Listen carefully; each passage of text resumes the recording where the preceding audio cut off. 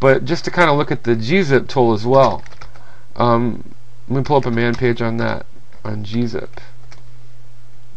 And if you were to look at the GZIP tool, it's just a compression tool. It's kind of like WinZip if you use Windows, but of course the G part of it is for the GNU.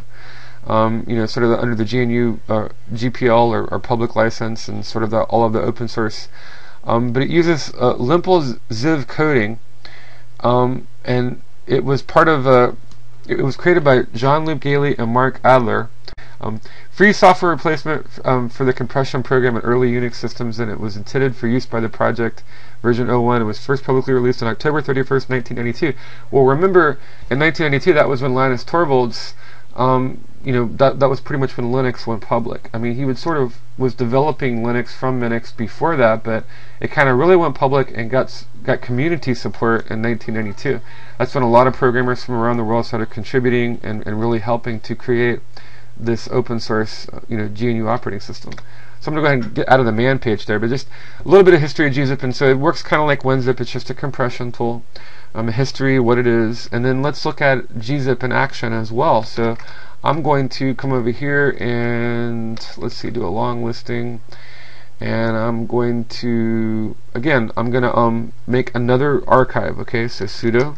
I'm going to just make tar, and I'm going to say the switches I'm going to use. I want to back up the permission, and I want to create the file. I'm going to use verbose, but I'm not going to use I'm not going to compress it this time. I'm just going to specify the file name and portal, and we'll call it uncompressed. Portal uncompressed .tar. Oh, let me specify the wildcard as well, or not the wildcard in this instance. Let me just do portal 1. Okay, so I backed up portal 1. And now there's portal uncompressed, and if you want to look at the difference in the file sizes here. This was with the Z option, so it's compressed, and it's less than half the size. Whereas this, notice this file over here, it's not compressed, or it has not been compressed with GZIP. Now let's go ahead and look at the GZIP tool, and if I wanted to use GZIP, I could say sudo, and I would just say GZIP, and I could say portal uncompressed .tar, and now notice the file size. Alright, so definitely a nice compression tool. Also notice that it changed, or it tacked on the GZ extension. Okay, so if I wanted to decompress that file now, before I can use it or untar it, the tarball, I would have to decompress it.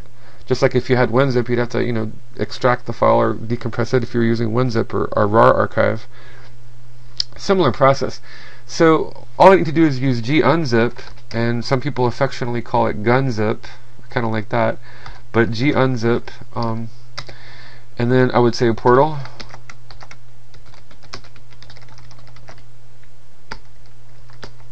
I just want to specify the file name, and then now. And it kind of takes care of, if that were Windows, you'd have to delete the old copy and keep the new copy. And I mean, there's a lot. It's kind of neat that these tools take care of that for you. They pretty much delete the old copy and give you the uncompressed or the compressed version with the appropriate extension. But again, I'm back to, now I'm back to a larger file size than I was before.